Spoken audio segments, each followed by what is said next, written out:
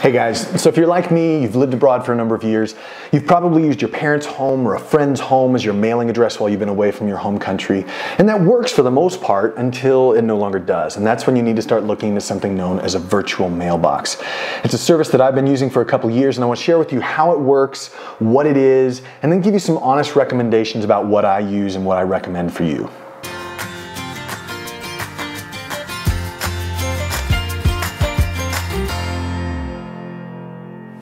So I like to think of a virtual mailbox as basically your physical mail and email format. The way that a virtual mailbox works is that you are given an address. As a matter of fact, most of the time with most services, you can pick out of a number of different addresses.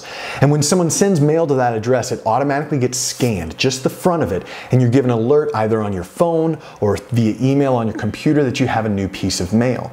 So what I can do is I can log into my virtual mailbox and then tell that service to open and scan, to shred, to forward to my current location, to delete it, whatever I want to do. I have the option, almost like email, to do what I want. And if I ask them to open it within 24 hours, usually they will have opened it and scanned all the pages and given me a PDF of whatever that is.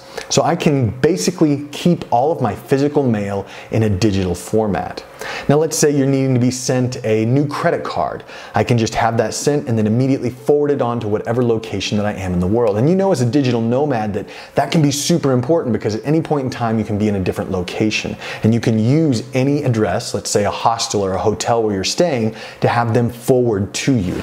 There's a number of different perks that some of these virtual mailbox services give you. There's some virtual mailboxes that will deposit checks for you. This is more and more common. I know one that offers you a free fax number that you can use if you needed to have something faxed in. Traveling mailbox that I use offers me the ability to mail a letter. I can actually mail out a letter, I can upload a file and have them mail it on my behalf. All of these are great features, but not necessarily absolutely necessary for every single one of us, and so choose what you think is most important to you.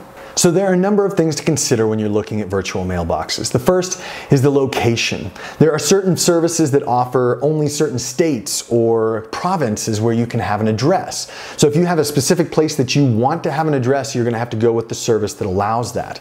Another thing is you want to consider how much of a volume you're going to have in terms of mail versus what they allow within the parameters of their scans, and then what they would charge you beyond that.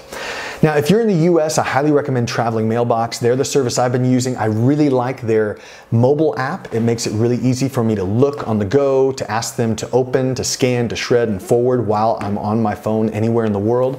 If you're in the UK, I recommend UK Postbox, which has been a great service for people in the United Kingdom. And finally, if you're in Canada, you should definitely check out eSnail Mailbox, which does the exact same thing for various provinces in Canada.